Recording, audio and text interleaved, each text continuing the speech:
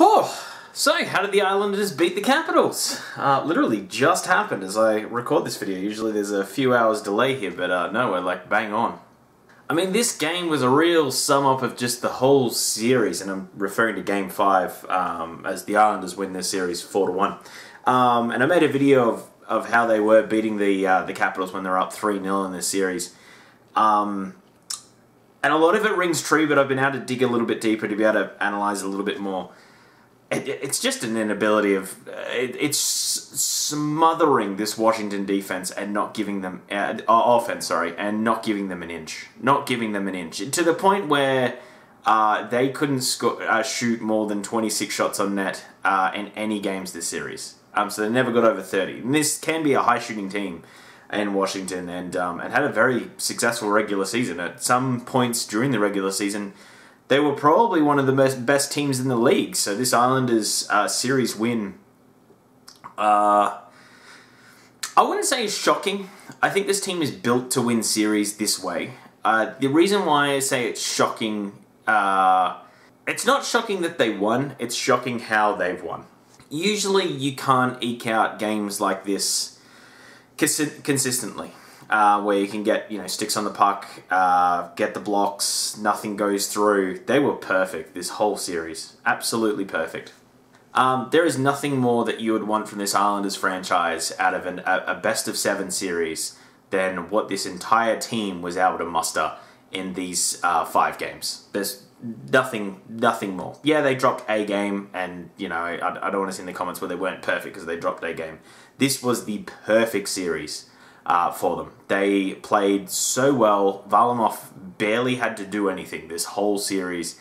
I mean, yeah, he had to make some saves, but not real high-scoring chances. I think today there was one. There was one chance, really, that they had of scoring a goal. Like a proper, high-end chance. The other exciting thing is that it's not one person scoring all the goals.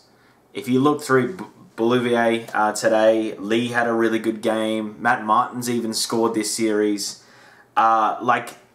It's just players stepping up and scoring goals during the game when they need to and when the opportunities arise. But it's not one single player or a line committing to this offense. It's a whole team. It's just a whole team. It's a wave of just this... It's like a cobra just strangling something and there's just not a second to breathe. And that is this team to a T. Whether they're playing defense or offense, you do not get a second of space with the puck. They took that away at every moment that they could. Whether they can do this for the next 3 series, if they are to go all the way, is yet to be seen. But if they can, this is a dangerous team. This is a very dangerous team. They've got a very good goaltender who can win them a series. He definitely has the ability to. If they fall from the system for a few games, he can steal a game for them. But if they keep this system up, there are some teams that are really going to struggle against it. And the East is wide open. Is absolutely wide open. This is really set up this year for a team like the Islanders to put a massive dent, if not make the Cup final. Now, I'm not saying they're guaranteed, because again, I do say it's wide open, but they're able to just suffocate teams. And you look at teams like Tampa Bay, you look at Boston. Boston, most of their goals were scored by players being alone. You're not getting alone against this team. You were just not. They just gave nothing to the Capitals. They game planned the fact that Ovi goes to his little point and shoots. That was gone, taken away. I mean, it only took, 15 years for a team to take that away. But yeah, they managed to do it. I mean, Backstrom being out, makes life a little bit easier for them, but I mean, that's playoffs, right? There's going to be injuries, there's going to be players hurt, so yeah. I think what's lost too is the skill that this team has. Everyone just says, the defensive game, it's so well structured and it does really strangle and smother teams. But you look at that second goal today, that was amazing. That was an amazing goal. Barzal scored a pretty good goal as well, I think in Game 4. I want to say in Game 4.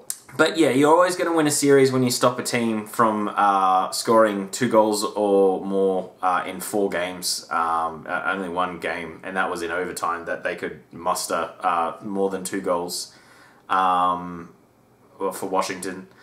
And they went 3 games without scoring a 5-on-5 goal. And that's, yeah, I mean, that says it in a nutshell. But it really was just a full team effort, rolling the whole team. They were great in every zone. It wasn't just defensive. It wasn't the mad scramble to block shots. I mean, they did that when they had to. I think they had 31 block shots today. They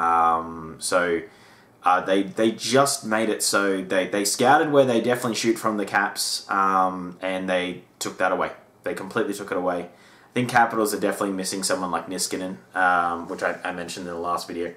But credit to the Islanders. Like, really, like, credit to them. This was one of these. I mentioned in the Tampa Bay and the Boston that no team really in the East has stepped up.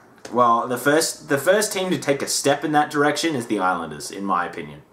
I think the other two got off lightly with the teams that they versed. I don't think the Capitals were terrible. I really don't. I think they tried through most of this series. I mean, yeah, they went missing in some patches. I actually think the Islanders were that good. It wasn't the fact that the Capitals were bad.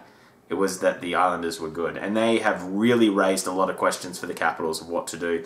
This is the first time that they've lost back-to-back first-round series since 1999. So, yeah. Yeah, this is not a regular occurrence for this team. Usually they'd lose in the second round of the Pittsburgh Penguins, but but no. Yeah, they got lost in Game 7 to the Hurricanes and now are now here, so... Ooh, boy. But yeah, this is going to be an exciting team to watch going forward. Next series cannot wait. We got one more team to figure out now in the East, and then we've got our full lineup. We know what's going on. Anyway, guys, if you did like this video, hit the like button. Otherwise, hit subscribe. It really does help us out. We've just cracked 150, so that's amazing. I know the last Islander video did quite well. Sorry, I don't have an Islanders jersey. I get a random 2 jerseys from Ben H Sports every week, every fortnight. So eventually, I will have an Islanders jersey. I just don't know when. But yes, thank you so much for watching. Have a great day. See you and bye.